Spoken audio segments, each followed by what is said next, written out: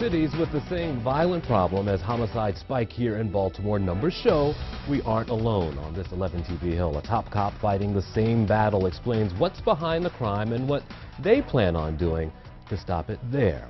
Welcome to 11 TV Hill, everyone. I'm Jason Newton, and despite the geography, Baltimore, Milwaukee, Wisconsin, bearing some similarities from their vibrant waterfronts and their historic communities, but also inside of those communities, a dubious likeness centered on violent crime. As of September 17th, Milwaukee police investigated 111 homicides compared to 86 in all of 2014.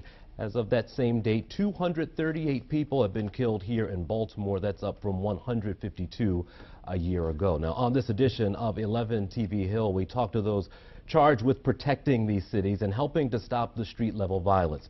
Chief Edward Flynn has led the Milwaukee Police Force for nearly 8 years now, and here in Baltimore, interim Commissioner Kevin Davis stepped in at a time of tumultuous time, let's call it, for BPD. Unfortunately, Commissioner Davis had an emergency, couldn't make it to today's show, but we are joined now by Director T.J. Smith, also a newcomer, not to Baltimore, but to at least the force. Thanks for coming by. Absolutely. You come in from Anne Arundel County and you just walk in face to face with this murder rate. What's the plan now from you and your chief to get the number down? Well, the commissioner is working on several strategies for that instant gratification that we all want. We want the murders to stop. We want them to stop right now. Unfortunately, this national trend, how this is happening, why this is happening, is something that big city chiefs are trying to figure out. He's met with a number of them, and there have been several outside-the-box strategies that have been implemented in Baltimore, and it feels like we're starting to see some of those strategies take hold. As that summer of 2015, the 45 homicides in July, that was the peak and the top of this triangle, and we've watched in August and now in September those numbers decline. We hope that's a trend in the right direction. To get that trend going, I'm guessing you also have to build some trust within the community. I mean, it's no secret that there's sort of a rift between some communities and police. What are some strategies you can do to build that trust again and everyone working together? Yeah, absolutely. The community is needed. We cannot fight this crime problem and have a great city without the community being involved with the crime fight, being partners with the police department. One of the strategies that the commissioner is implementing is a unique strategy that we couldn't find a curriculum across the country, which is about foot patrol. We hire police officers 23, 24, 25 years old, and we tell them to go out in communities and be community police, walk foot patrol. But we don't really teach them how to engage on foot patrol. Everything doesn't have to be tactical. There's a non-tactical foot patrol, which is just walking up and down the street and you see Miss Jones sitting on her front stoop and you engage in a conversation. Those days existed when people knew the officers in their community. Yes, we're busier, but it's time to get back to that, and that's a strategy that's being implemented and developed as we speak to actually have a curriculum so we can teach officers how to do foot patrol as opposed to assuming they know. Is that a tough turn to make? Because right now we're focused on, you know, look, I've seen your pictures, getting guns off the street and getting violent offenders off the street. Is the time there for police to still make that interaction, and then what you get in return from that person that you've met and you've had that eye contact with? The investment is monumental, and it's not even a tangible investment. The investment is just monumental. So the time will be there. The officers are already doing it. It's just understanding better how to do it. Getting here from Anne Arundel County, being a native of Baltimore, seeing how hard these officers work in this city, I'm even more impressed than I was before I got here. Honestly, I just didn't realize how hard they work and how personally they take it every time something happens in this city that affects the homicide numbers, the violent crime numbers. But one thing that we have to pay attention to is since the unrest in the middle of July till now, we've seen an increase in over about 40-something% in guns that are seized. Officers are grabbing these guns off of bad guys on street corners in Baltimore. Another part of fighting violence, I think, is that face-to-face meeting with younger folks. I've seen some of the pictures from the media website, and it's a lot of officers interacting. I think I saw an officer helping to change a tire, and another one just smiling for the camera. What's that worth to you? Well, believe it or not, citizens want to take pictures with us because they want to publicize that they support the police.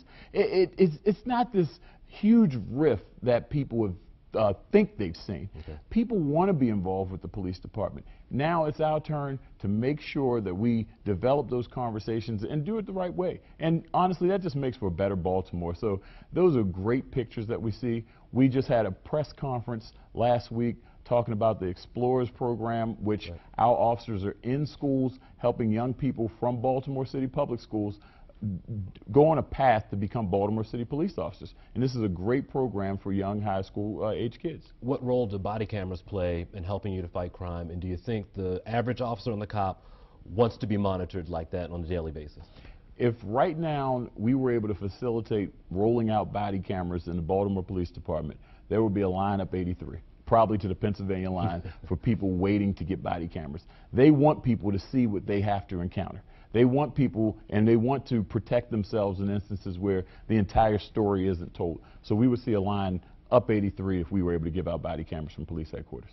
Since April, do you think it's been tough to be proactive for a police officer? There was some thought that you hold back a little bit because of what they've seen and what transpired in the Freddie Gray case. Do you feel like that morale is back to the point where they can be proactive again and start to get those guns off the street or stop a violent offender? So I think what we saw post-unrest was anxiety levels. Again, the average age of a police officer in Baltimore is around 25 to 26. They weren't even of age when the 1992 riots took place. So they aren't used to what they saw. So the anxiety level with the community, with the police officers, was high. When everybody got their footing back, these officers went right back into the crime fight. We've had several instances in the past couple of months where officers actually caught a murderer on the scene. They heard the gunshots, went right to the scene, caught the bad guy, saw the muzzle flash, and caught the bad guy. We've had these instances happen. That's not indicative of low morale. That's indicative of cops trying to fight the bad pressures that they're hearing and seeing these bad guys on the street. They're not going to let them take over the streets. Some of those bad guys you've seen before. And I don't know if you're able to talk a little bit about repeat offenders. I know the city state's attorney, that was a big thing in the race for her, that was a key to stopping violent crime. From your standpoint, what's the tough part of stopping a guy from doing it again? All right, the recidivism rate is high. It is a unique group of motivated violent offenders who are committing a lot of this crime in Baltimore. Part of this Be Fed and War Room initiative is going after identified number of people who have the profile of, we're going to commit crime and we're going to do it no matter what. These are highly motivated bad guys, and that's who we're trying to keep our eye on, and we know that they might try to reoffend, so we're going after them with anything we can. It doesn't have to be that open case that you have, but we know that you're violating crime, we're going to come after you. We did a parole and probation knock and talk on several thousand doors here in Baltimore just a few weeks ago, just to show those offenders that we're working with them, they're working with us, and if you're going to violate the law in Baltimore, we're going to come after you.